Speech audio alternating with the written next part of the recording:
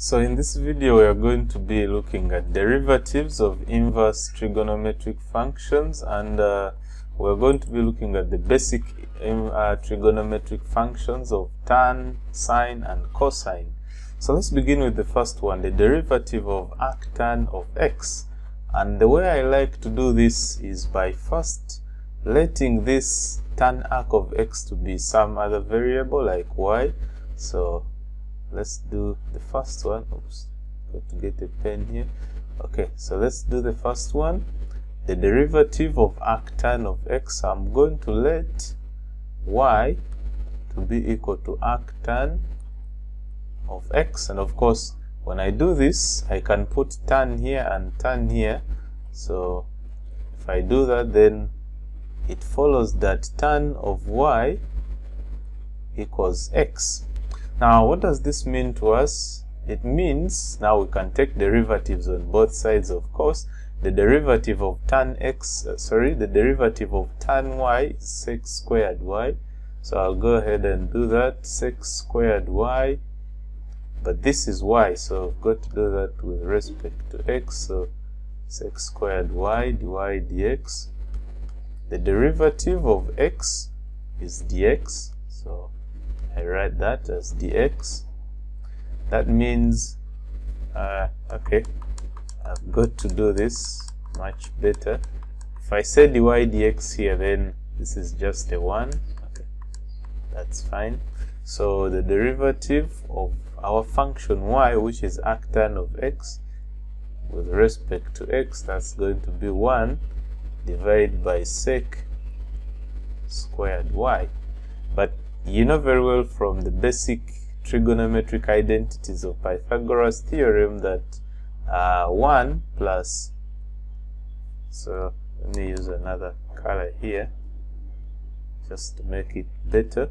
So we know very well that that 1 plus tan squared of y, that's going to be sec squared y. So instead of sec squared y, I'm going to replace it with 1 plus tan squared y. So we have dy over dx equals 1 divided by 1 plus tan squared y. But you recall that we said tan y is equal to x from here, so I'm going to substitute for x in this case, and we'll have 1 divided by 1 plus x squared. And what is our function y? Y is actually arctan of x, so the derivative of arctan of x is going to be 1 divided by 1 plus x squared.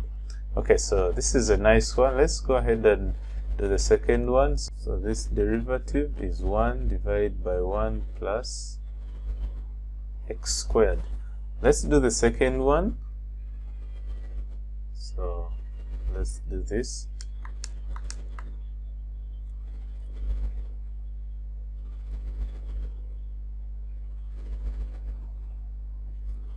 So just like we've done the previous one, I'll also let y to be equal to arcsin of x.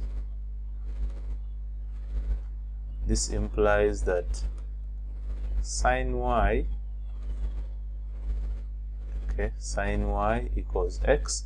If we take derivatives on both sides, then we have cosine of y with respect to y equals the derivative of x, that's going to be dx. So we have that dy dx, dy over dx, this is going to be, okay, sorry about that, so this is going to be 1 divided by cos y.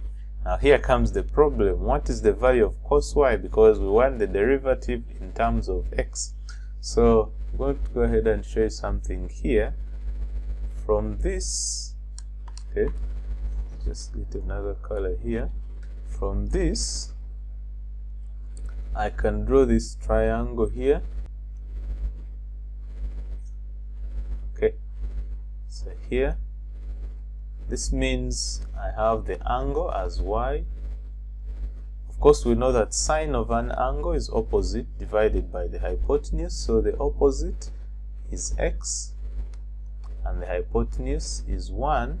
So the adjacent to this angle is 1 minus the square root of 1 minus x squared. So from here I know what cosine of y is. Cosine of y is going to be, the cosine of y is the adjacent, which is square root of 1 minus x squared divided by the hypotenuse, which is 1. So the cosine is square root of 1 minus x squared, and I'm going to substitute for that here. So the derivative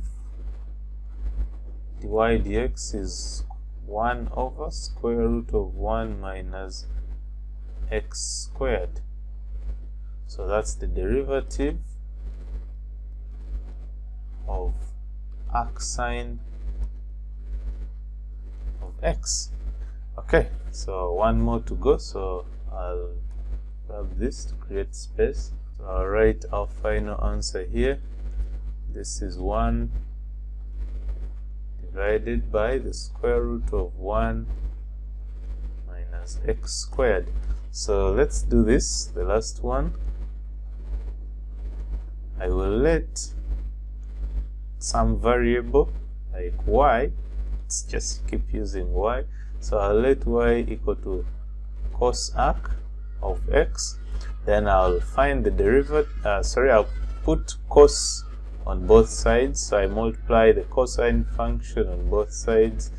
We have cosine of y equals x.